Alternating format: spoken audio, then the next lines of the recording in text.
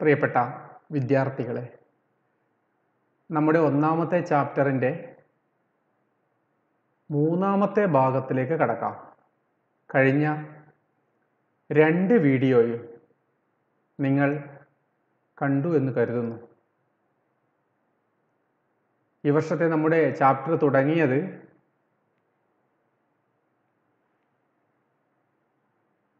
എൻട്രപ്രണേറിയൽ opportunity എന്നുള്ള ടോപ്പിക്കിലായിരുന്നു. ഒരു സംരംഭകന് business തുടങ്ങാനുള്ള ആശയം എവിടെ നിന്ന് കിട്ടും, ആശയത്തെ എങ്ങനെ അവസരമാക്കി മാറ്റാം, ഒപ്പം തന്നെ ആശയത്തെ അവസരമാക്കി മാറ്റുമ്പോൾ ഒരു സംരംഭകൻ എൻവയോൺമെൻ്റൽ സ്കാനിങ്ങിലൂടെ കടന്നു പോകണം. അവിടെയാണ് നമ്മൾ പെസ്റ്റലിനെ പറ്റി ചർച്ച ചെയ്തത്. ആ ഭാഗം കഴിഞ്ഞ 2 വീഡിയോയിലായി നമ്മൾ പൂർണ്ണമായും കവർ ചെയ്തതാണ്. ഇനി നമുക്ക് പോകാനുള്ളത് മറ്റൊരു ടോപ്പിക്കിലേക്കാണ്, മാർക്കറ്റ് അസസ്മെന്റ്, വിപണി വിലയിരുത്തൽ.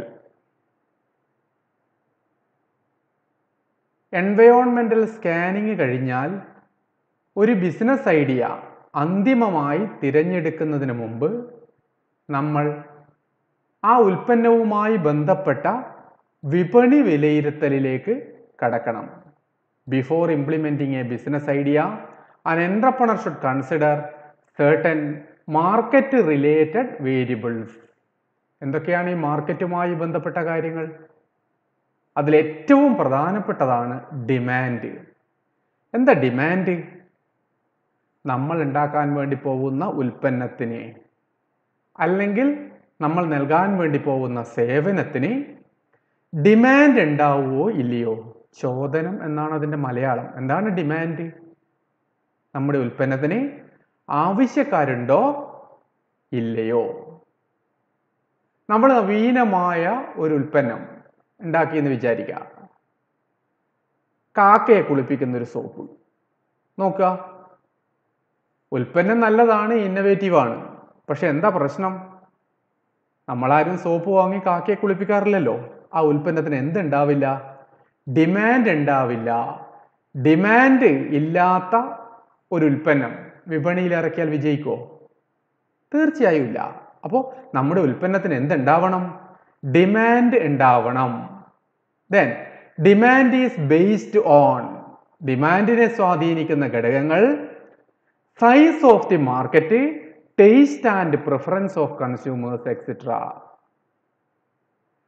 Size of the market, കസ്റ്റമേഴ്സിന്റെ taste, കസ്റ്റമേഴ്സിന്റെ preference, ഇതിനെയൊക്കെ ബേസ് ചെയ്തുകൊണ്ടാണ് ഡിമാൻഡ് നിലനിൽക്കുന്നത്. അപ്പോൾ നമ്മൾ പുറത്തിറക്കാൻ വേണ്ടി പോകുന്ന ഉൽപ്പന്നത്തിന്, നവീനമായ ഉൽപ്പന്നത്തിന് എന്തുണ്ടാവണം? ഡിമാൻഡ് ഉണ്ടാവണം. ഡിമാൻഡ് ഇല്ലാത്ത ഒരു ഉൽപ്പന്നം നമ്മൾ പുറത്തിറക്കിയിട്ട് കാര്യമില്ല. അപ്പോൾ നമ്മൾ എന്ത് പരിശോധിക്കണം? ഡിമാൻഡ് പരിശോധിക്കണം. നമ്മുടെ ഉൽപ്പന്നത്തിന് ഡിമാൻഡ് ഉണ്ടാവാനുള്ള സാധ്യതയുണ്ടോ ഇല്ലയോ?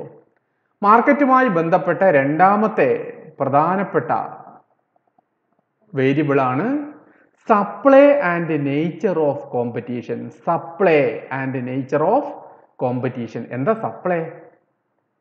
ഉൽപ്പന്നത്തിന് നല്ല ഡിമാൻഡ് ഉണ്ട്, പക്ഷേ ഡിമാൻഡിന് ആനുപാതികമായി സാധനം ഉണ്ടാക്കി വിൽക്കാൻ നമുക്ക് കഴിയുന്നില്ല. ഡിമാൻഡിന് ആനുപാതികമായ സാധനം നമുക്ക് സപ്ലൈ ചെയ്യാൻ പറ്റുന്നില്ല. നമ്മൾ ഉണ്ടാക്കാൻ വേണ്ടി പോകുന്നത് നവീനമായ ഒരു സോപ്പാണ്. ആ നവീനമായ സോപ്പിന് 10,000 സോപ്പിനെങ്കിലും ഡിമാൻഡ് ഉണ്ടാവും. പക്ഷെ നമുക്ക് 10 സോപ്പേ ഉണ്ടാക്കാൻ പറ്റൂ. എന്താ സംഭവിക്കുക? ഈ ഉൽപ്പന്നം നമുക്ക് വിജയിപ്പിച്ചെടുക്കാൻ പറ്റില്ല. അപ്പൊ എന്ത് ചെയ്യണം? ഡിമാൻഡിന് ആനുപാതികമായ സാധനം നമുക്ക് സപ്ലൈ ചെയ്യാൻ വേണ്ടി പറ്റണം. Supply is the availability of the product based on market demand. Supply is the availability of the product based on market demand. Market ഡിമാൻഡിന് ആനുപാതികമായി ഉൽപ്പന്നം നമുക്ക് സപ്ലൈ ചെയ്യാൻ വേണ്ടി പറ്റുമോ ഇല്ലയോ? അതാണ് supply. Supply is the availability of the product based on market demand. ഒപ്പം തന്നെ മറ്റൊരു കാര്യം കൂടി നിങ്ങൾ ശ്രദ്ധിക്കുക, നേച്ചർ ഓഫ് കോമ്പറ്റീഷൻ. എന്താ nature of competition? Nature of competition, മത്സരത്തിന്റെ സ്വഭാവം. എന്തുമാത്രം മത്സരം ഈ രംഗത്ത് നിലനിൽക്കുന്നുണ്ട്. നോക്കുക, നമ്മൾ ഉണ്ടാക്കാൻ വേണ്ടി പോകുന്ന ഉൽപ്പന്നത്തിന് ഇഷ്ടം പോലെ പ്രൊഡ്യൂസേഴ്സ് ഉണ്ട്. അവരുടെ ഇടയിലേക്കാണ് നമ്മളും ഇറങ്ങി ചെല്ലുന്നത്. എന്താ സംഭവിക്കുക? സ്വാഭാവികമായും നമുക്ക് പിടിച്ചു നിൽക്കാൻ കുറച്ചല്പം ബുദ്ധിമുട്ടാണ്. എന്നാൽ മത്സരമില്ലാത്ത ഒരു മേഖലയിലേക്കാണ് നമ്മൾ പോകുന്നതെങ്കിലോ, അല്ലെങ്കിൽ ചെറിയ പരിമിതമായ അളവിലുള്ള മത്സരമേ അവിടെ ഉള്ളൂ എങ്കിലോ നമുക്ക് ഉൽപ്പന്നം വളരെ പെട്ടെന്ന് തന്നെ വിജയിപ്പിച്ചെടുക്കാൻ സാധിക്കും. അതാണ് നേച്ചർ ഓഫ് കോമ്പറ്റീഷൻ. അപ്പോൾ മാർക്കറ്റുമായി ബന്ധപ്പെട്ട് ആദ്യം പരിശോധിക്കേണ്ടത് ഡിമാൻഡാണ്. അതിനുശേഷം supply and nature of competition. എന്താ supply? Supply is the availability of the product based on market demand.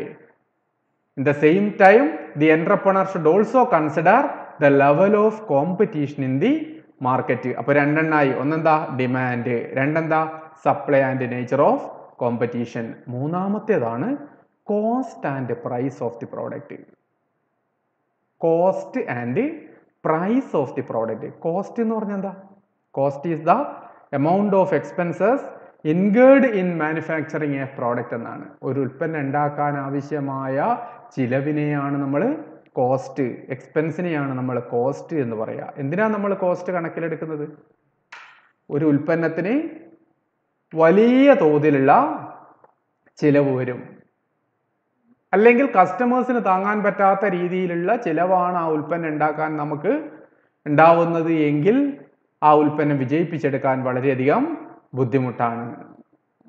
Then price. എന്താ പ്രൈസ്?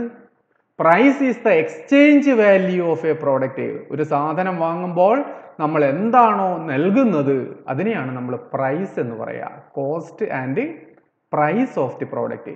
അപ്പോൾ ഒരു ഉൽപ്പന്നം വിപണിയിൽ ഇറക്കുന്നതിന് മുമ്പേ നമ്മൾ പരിഗണിക്കേണ്ട മറ്റൊരു കാര്യമാണ് ആ ഉൽപ്പന്നത്തിന് എന്തുമാത്രം കോസ്റ്റ് വരും, ആ ഉൽപ്പന്നത്തിന് നമ്മൾ ഈടാക്കാൻ വേണ്ടി പോകുന്ന വില എന്താണ്. ഒപ്പം ഒരു കാര്യം വളരെ പ്രധാനമായി ശ്രദ്ധിക്കേണ്ടത്, cost and price of the proposed product should be compared with cost and price of the competitor. ഒന്ന് ശ്രദ്ധിക്കുക, cost and price of the proposed product should be compared with cost and price of the competitor. നമുക്ക് ഉണ്ടാവാൻ വേണ്ടി പോകുന്ന ചെലവും നമ്മൾ ഈടാക്കാൻ വേണ്ടി പോകുന്ന ഉൽപ്പന്നത്തിന്റെ വിലയും എന്തുമായി കമ്പയർ ചെയ്യണം? കോമ്പറ്റീറ്ററുടേതുമായി കമ്പയർ ചെയ്യണം. എന്താ കാര്യം? നമ്മൾ നവീനമായ ഒരു പുതിയ രീതിയിലുള്ള ഒരു സോപ്പ് ഉണ്ടാക്കിയെന്ന് വിചാരിക്കുക. ആ സോപ്പിന് 100 റുപ്യാണ് നമ്മൾ വിലയായിട്ട് ഈടാക്കാൻ വേണ്ടി പോകുന്നത്. കാരണം നമുക്കൊരു 80 റുപ്യ അത് ഉണ്ടാക്കാനുള്ള ചിലവ് വരും. നമ്മൾ 100 റുപ്യാണ് ആ ഉൽപ്പന്നത്തിന് വിലയായി നിശ്ചയിക്കാൻ പോകുന്നത്. എന്താ സംഭവിക്കുക? ഒരുപാട് കോമ്പറ്റീഷനുള്ള ഫീൽഡാണ് സോപ്പ് അല്ലേ? നിങ്ങൾക്കറിയാം, ലക്സ്, സന്തൂർ, സിന്തോൾ എന്ന് പറഞ്ഞിട്ട് 100 കണക്കിന് സോപ്പുകൾ ഇന്ന് നമ്മുടെ മാർക്കറ്റിലുണ്ട്. അപ്പോൾ നമ്മൾ 100 രൂപ വില ഈടാക്കിയാൽ എന്താ പ്രശ്നം? നമ്മുടെ ഉൽപ്പന്നം വാങ്ങില്ല. കാരണം എന്താ? കോമ്പറ്റീറ്ററുടെ പ്രോഡക്റ്റിന് എന്തേ വിലയുള്ളൂ? ഒരു 10 റുപ്യ മുതൽ 30 റുപ്യ വരെയേ വിലയുള്ളൂ. അപ്പോൾ നമ്മുടെ ഉൽപ്പന്ന ആളുകൾ വാങ്ങാനുള്ള സാധ്യത താരതമ്യേന കുറവാണ്. അതുകൊണ്ടാണ് പറയുന്നത് cost and price of the proposed product should be compared with cost and price of the competitors. അപ്പോൾ മാർക്കറ്റുമായി ബന്ധപ്പെട്ട് ഒരു ഉൽപ്പന്നം വിപണിയിൽ ഇറക്കുന്നതിന് മുമ്പേ നമ്മൾ പരിഗണിക്കേണ്ട മൂന്നാമത്തെ കാര്യമാണ് cost and price of the product. ഒന്നെന്തായിരുന്നു? Demand. രണ്ടെന്താണ്? Supply and level of competition. 3 cost and price of the product. നാലാമത്തേതാണ് project innovation and changes. Product innovation and changes. എന്താ പ്രോഡക്റ്റ് ഇന്നോവേഷൻ ആൻഡ് ചേഞ്ചസ്? നമ്മൾ ഉണ്ടാക്കാൻ വേണ്ടി പോകുന്ന ഉൽപ്പന്നവുമായി ബന്ധപ്പെട്ട് നിലവിലുള്ള ഇന്നോവേഷൻസ്, പരിഷ്കാരങ്ങൾ എന്തൊക്കെയാണ്? നിലവിൽ ഈ രംഗത്ത് വന്നിട്ടുള്ള മാറ്റങ്ങൾ എന്തൊക്കെയാണ്? ഒപ്പം തന്നെ ചേഞ്ചസ്, വരാൻ സാധ്യതയുള്ള മാറ്റങ്ങൾ എന്തൊക്കെയാണ്? നിലവിലുള്ള എന്റർപ്രണർ എന്തൊക്കെ ഇന്നോവേഷൻസ് ആണ് ഇതിൽ ഉപയോഗപ്പെടുത്തിയിരിക്കുന്നത്? ഇനി വരാൻ വേണ്ടി പോകുന്ന മാറ്റങ്ങൾ എന്തൊക്കെയാണ്? എന്തിനാ ഈ മാറ്റങ്ങളെ പറ്റി പഠിക്കുന്നത്? മാറ്റങ്ങളെ പറ്റി പഠിച്ചുകൊണ്ട് അത്തരത്തിലുള്ള മാറ്റങ്ങൾ നമ്മൾ കൂടി വരുത്തിയാൽ മാത്രമേ നമുക്ക് വിപണിയിൽ പിടിച്ചു നിൽക്കാൻ വേണ്ടി സാധിക്കുകയുള്ളൂ. അപ്പോൾ മാർക്കറ്റുമായി ബന്ധപ്പെട്ട് പരിശോധിക്കേണ്ട നാലാമത്തെ കാര്യം project innovation and changes. Market assessment require A study of പ്രൊവൈലിംഗ് innovations. എന്താ സ്റ്റഡി ഓഫ് പ്രൊവൈലിംഗ് ഇന്നവേഷൻസ്? നിലവിലുള്ള innovation and changes being carried out by existing entrepreneurs using technological advancement in this field. എന്താ സംഭവം? നിലവിൽ സംരംഭകർ എന്തൊക്കെ ഇന്നവേഷൻസ് ആണ് ഉപയോഗിക്കുന്നത്, ഇനി അവർ വരുത്താൻ വേണ്ടി പോകുന്ന മാറ്റങ്ങൾ എന്തൊക്കെയാണ്, ഇത്തരത്തിനെ പറ്റി ഒരു ധാരണ നമുക്കുണ്ടെങ്കിൽ മാത്രമേ നമ്മളൊരു ഉൽപ്പന്നം വിപണിയിൽ ഇറക്കാൻ പാടുള്ളൂ. മാറ്റത്തിനനുസരിച്ച് പ്രതികരിക്കുന്നയാളാണ് സംരംഭകൻ. മാറ്റത്തിന് അനുകൂലമായി പ്രതികരിക്കുന്നയാളാണ് സംരംഭകൻ. നമ്മൾ കഴിഞ്ഞ വർഷം പഠിച്ചിട്ടില്ലേ? അപ്പോൾ ഒരു സംരംഭകൻ പരിശോധിക്കേണ്ട നാലാമത്തെ കാര്യമാണ് project innovation and changes. അഞ്ചാമത്തേതാണ് trend spotting. എന്താ ട്രെൻഡ്? ട്രെൻഡ് കേട്ടിട്ടില്ലേ? Market trend. Market trend is the identification of new trend. പ്രവണത, പുതിയ പുതിയ പ്രവണതകൾ എന്താണെന്ന് മനസ്സിലാക്കലാണ് ട്രെൻഡ് സ്പോട്ടിംഗ്. പ്രവണത നിങ്ങൾക്കറിയില്ലേ? നമ്മൾ ഫാഷൻ എന്നൊക്കെ പറയുന്നത്, ഓരോ കാലത്തും ഓരോ ട്രെൻഡുകൾ ഉണ്ടാവും. നമുക്കറിയില്ലേ? നമ്മുടെ ഡ്രസ്സിലൊക്കെ വരുന്ന ട്രെൻഡുകൾ ഇല്ലേ? പണ്ട് ജയനൊക്കെ ഇട്ട പാൻറ്റുകളൊക്കെ നിങ്ങൾ കണ്ടിട്ടില്ലേ? എന്താ അടിയിൽ നല്ല ലൂസായിട്ട്. എന്നാൽ നമ്മുടെ ഇപ്പോഴത്തെ കുട്ടികൾ ഉപയോഗിക്കുന്നത് എന്താ? എല്ലാം വലിഞ്ഞു മുറുകിയിട്ടുള്ളതാണ് ഇല്ലേ?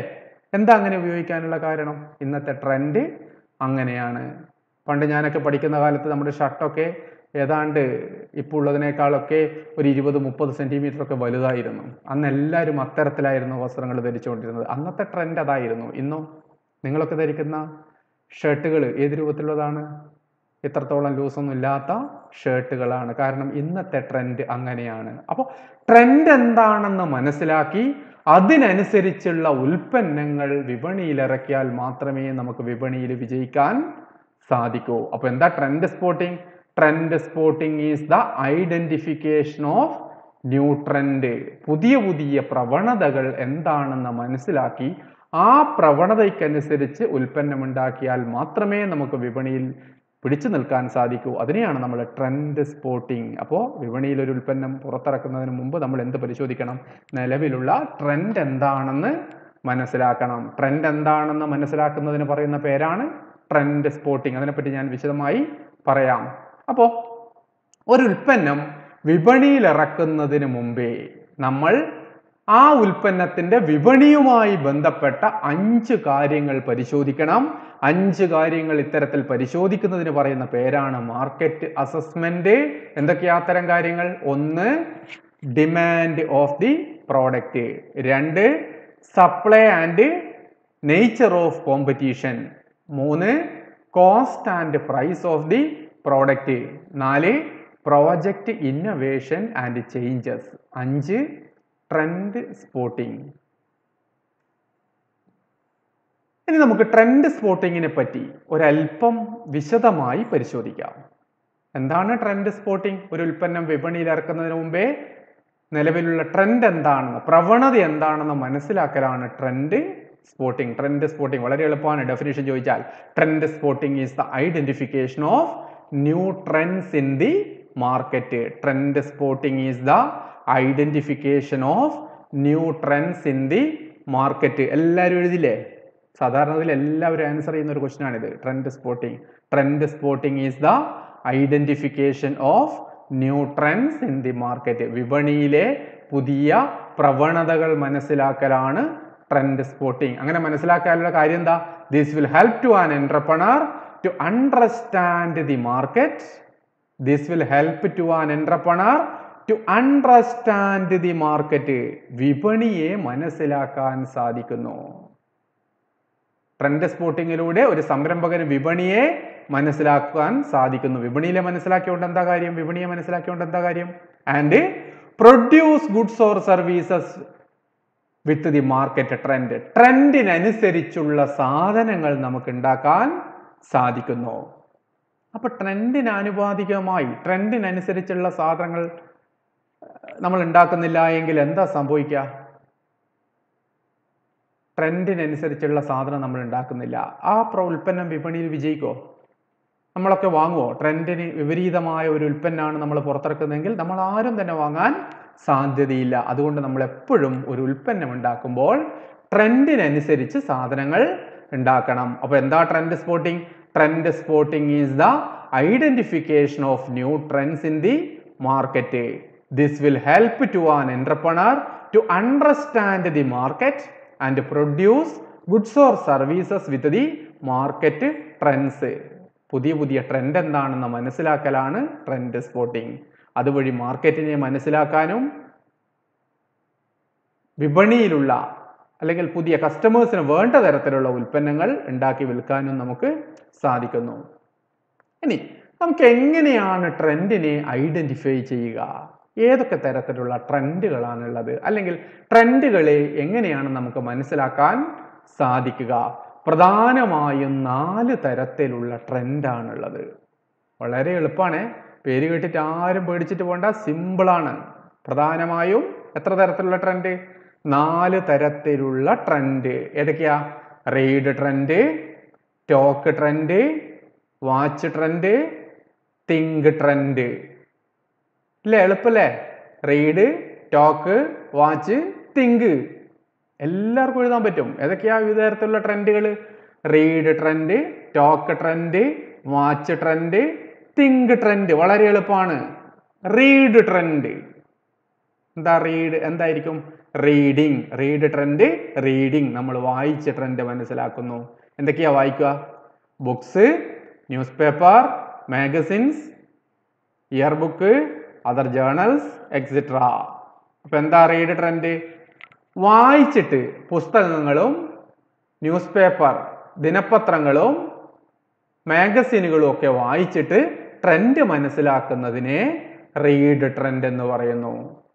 Read trend is the identification of trends through എങ്ങനെയാ? Reading books, news paper, magazines, etcetera. Read trend is the identification of trends through reading books, news paper, magazines, etcetera. പുസ്തകങ്ങളും ന്യൂസ് പേപ്പറുകളും മാഗസിൻസും ഒക്കെ വായിച്ചിട്ട് ട്രെൻഡ് മനസ്സിലാക്കുന്നതിനെ റീഡ് ട്രെൻഡ് എന്ന് പറയുന്നു. അങ്ങനെ trend മനസ്സിലാക്കാൻ പറ്റുമോ? എങ്ങനെയാ? നമ്മൾ വനിത ഒരു മാഗസിൻ എടുത്ത് വായിക്കുന്നു. അതിൽ നിങ്ങൾ കണ്ടിട്ടുണ്ടാവും അല്ലേ? പുതിയ പുതിയ ഫാഷൻ സങ്കല്പങ്ങളെ പറ്റി ലേഖനങ്ങളൊക്കെ ഉണ്ടാവും അല്ലേ? പത്രം വായിക്കുന്നു. ഒരുപക്ഷെ പുതിയ തരത്തിലുള്ള പരസ്യങ്ങൾ കാണാം, പുതിയ റിപ്പോർട്ടുകൾ കാണാം, കസ്റ്റമറിന്റെ ആവശ്യകതയെ പറ്റിയ ചില ലേഖനങ്ങൾ ഉണ്ടാവാം. അപ്പൊ ഇതിലൂടെ, ഇങ്ങനെ വായിക്കുന്നതിലൂടെ, പുസ്തകങ്ങളും മാഗസിനുകളും ഒക്കെ വായിക്കുന്നതിലൂടെ നമുക്ക് പുതിയ ട്രെൻഡ് എന്താണെന്ന് മനസ്സിലാക്കാൻ സാധിക്കുന്നു. അത്തരത്തിൽ ട്രെൻഡ് മനസ്സിലാക്കുന്നതിനെ റീഡ് ട്രെൻഡ് എന്ന് പറയുന്നു. രണ്ടാമത്തേതാണ് ടോക്ക് ട്രെൻഡ്. ടോക്ക്, സംസാരിക്കുക. ആരുമായി സംസാരിക്കുക? എക്സ്പേർട്ട് പേഴ്സൺ, വിദഗ്ധരായിട്ടുള്ള ആളുകളുമായി സംസാരിച്ച് ട്രെൻഡ് മനസ്സിലാക്കുന്നതിനെ ടോക്ക് ട്രെൻഡ് എന്ന് പറയുന്നു. Talk trend is the identification of trends through talking with expert persons, successful entrepreneurs, media persons, etcetera. ആരൊക്കെയായിട്ട് സംസാരിക്കുന്നു? എക്സ്പേർട്ട് ആയിട്ടുള്ള വിദഗ്ധരായ വ്യക്തികളോട് സംസാരിക്കുന്നു. സക്സസ്ഫുൾ എന്റർപ്രണർ, വിജയിച്ച സംരംഭകരോട് സംസാരിക്കുന്നു. മീഡിയ പേഴ്സൺസ്, അറിയില്ലേ, അവരോട് സംസാരിക്കുന്നു. അങ്ങനെ ട്രെൻഡ് എന്താണെന്ന് മനസ്സിലാക്കുന്നു.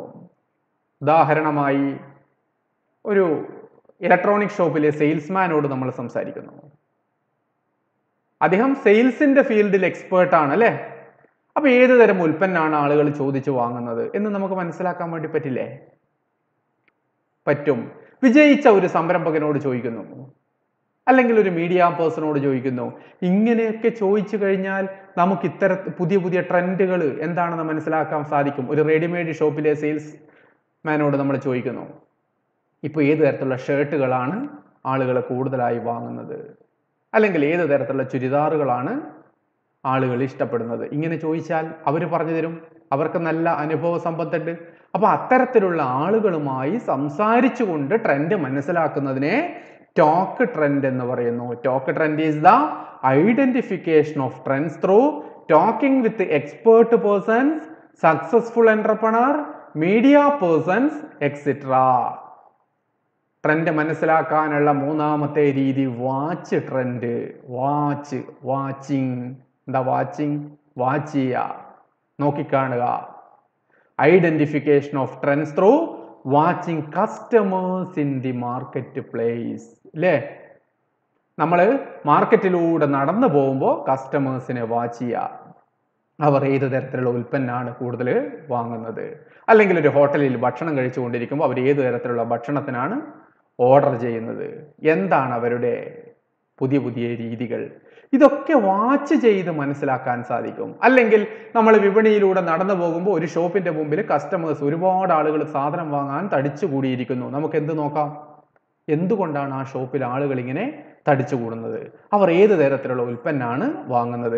എങ്കിൽ അത്തരത്തിലുള്ള ഒരു ഉൽപ്പന്നം വിപണിയിൽ ഇറക്കിയാൽ ഒരുപക്ഷെ നമ്മൾക്കും വിജയിക്കാൻ സാധിക്കും. അത്തരത്തിൽ വാച്ച് ചെയ്തുകൊണ്ട് trend കണ്ടുപിടിക്കലാണ് watch trend. എളുപ്പമായില്ലേ? Watch trend is the identification of trend through watching customers in the market place. ഒന്നുകൂടി പറയാം. Watch trend is the identification of trend through watching customers in the market place.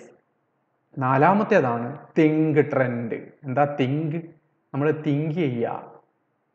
Isaac Newton ചിന്തിച്ചിട്ട് എന്ത് കണ്ടുപിടിച്ചു? Apple എന്തുകൊണ്ടാണ് താഴേക്ക് വരിക എന്ന് കണ്ടുപിടിച്ചു. ചിന്തിക്കുക. ചിന്തിച്ച് ട്രെൻഡ് മനസ്സിലാക്കുന്നതിനെ തിങ്ക് ട്രെൻഡ് എന്ന് പറയും. നമ്മൾ ആഴത്തിൽ ചിന്തിക്കുന്നു. നമ്മുടെ ഒരുപാട് അനുഭവ സമ്പത്ത്, അല്ലെങ്കിൽ നമ്മുടെ വിപണിയിലൂടെ നടന്നു പോകുന്നു, അല്ലെങ്കിൽ സക്സസ്ഫുൾ ആയിട്ടുള്ള ഒരു എന്റർപ്രണറുമായി സംസാരിക്കുന്നു. ഇതിൽ നിന്നൊക്കെ കിട്ടുന്ന ബേസ് വെച്ചുകൊണ്ട് നമ്മൾ ആഴത്തിലൊന്ന് ചിന്തിക്കുന്നു. എന്താണ് ഇനി അങ്ങോട്ട് വരാൻ വേണ്ടി പോകുന്ന മാറ്റങ്ങൾ? ഏത് ഉൽപ്പന്നത്തിനാണ് കസ്റ്റമേഴ്സ് കൂടുതൽ ഇഷ്ടപ്പെടാൻ വേണ്ടി സാധ്യതയുള്ളത്? അങ്ങനെ ചിന്തിച്ചുകൊണ്ട് trend മനസ്സിലാക്കുന്നതിനെ think trend. Think trend is the identification of trend through എങ്ങനെയാ? Deep thinking. ആഴത്തിൽ ചിന്തിച്ചിട്ട് മനസ്സിലാക്കുന്നു. അപ്പോ വളരെ പ്രധാനപ്പെട്ട ഒരു ഭാഗമാണ് ട്രെൻഡ് സ്പോട്ടിംഗ്. എന്താ trend spotting? Trend spotting is the identification of trend. അതുകൊണ്ട് എന്താ ഗുണം? ട്രെൻഡ് മനസ്സിലാക്കിയാൽ നമുക്ക് ട്രെൻഡിന് ആനുപാതികമായ സാധനങ്ങൾ ഉണ്ടാക്കി വിറ്റുകൊണ്ട് വിപണിയിൽ വിജയിക്കാൻ സാധിക്കുന്നു. ട്രെൻഡ് മനസ്സിലാക്കാൻ 4 മാർഗങ്ങൾ. ഒന്നാമത്തേതാ? Read trend. Reading books, news paper, magazine etcetera. ഓർമ്മിക്കില്ലേ? Talk trend. Talking with expert person, successful entrepreneur, media persons, etc. Watch trend, watching customers in the marketplace. Think trend, deep thinking, ചിന്തിച്ചുകൊണ്ട് trend മനസ്സിലാക്കുന്നു. അപ്പോൾ ഇത്രയുമാണ് നമ്മുടെ ഒന്നാമത്തെ ചാപ്റ്ററിൽ ഉള്ളത്. അപ്പം ഇത്രയും ഭാഗങ്ങൾ നിങ്ങൾ നോട്ട് ഞാൻ അയച്ചു തന്നിട്ടുണ്ടല്ലോ. ആ നോട്ട് വെച്ചിട്ട് ഒപ്പം തന്നെ ഈ വീഡിയോ കേട്ടുകൊണ്ട് ഒപ്പം തന്നെ നമ്മുടെ സ്ലൈഡുകൾ വാച്ച് ചെയ്തുകൊണ്ട് നിങ്ങൾ പഠിക്കുക. സംശയങ്ങളുണ്ടെങ്കിൽ തീർച്ചയായിട്ടും വാട്സപ്പ് ചെയ്യുക. ഒപ്പം തന്നെ നമുക്ക് ഏത് ഘട്ടത്തിലും ഇത് വീണ്ടും റിവൈസ് ചെയ്യാൻ വേണ്ടി സാധിക്കും. ആരും എന്തെങ്കിലും സംശയങ്ങൾ പൂർത്തീകരിക്കാൻ പറ്റാത്തത് കൊണ്ട് വിഷമിച്ചിരിക്കേണ്ട കാര്യമില്ല. നമുക്ക് ഒരുപാട് സമയമുണ്ട്. നമ്മൾ തമ്മിൽ എന്തായാലും നേരിട്ട് കാണും. എന്തായാലും നമ്മുടെ പ്രതിരോധത്തിന് മുന്നിൽ നമ്മുടെ കൊറോണയൊക്കെ തോറ്റുപോകും. നമുക്ക് തീർച്ചയായിട്ടും കണ്ടുമുട്ടാൻ സാധിക്കും. നേരിട്ട് തന്നെ നമുക്ക് കണ്ടുമുട്ടാനുള്ള ഭാഗ്യം ഉടൻ ഉണ്ടാവട്ടെ എന്ന് പ്രാർത്ഥിച്ചുകൊണ്ട് ഇന്നത്തെ ക്ലാസ് തൽക്കാലം അവസാനിപ്പിക്കുന്നു. Thank you.